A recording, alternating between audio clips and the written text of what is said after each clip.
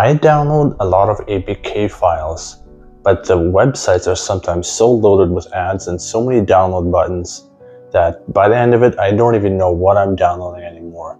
So I found a simple solution to help solve this issue for myself. On my Android phone, I've gone to Settings, and then Connections, and then the More Network Settings. And then I've added a DNS. It's called dns.adguard.com. If you type that into the private DNS, you'll probably have automatic selected by default under DNS. If you add a manual one and then type in dns.adguard.com, that'll effectively remove it, or that's helped me somewhat remove a lot of those ads to where my web experience is more streamlined. If this works for you, let me know in the comments.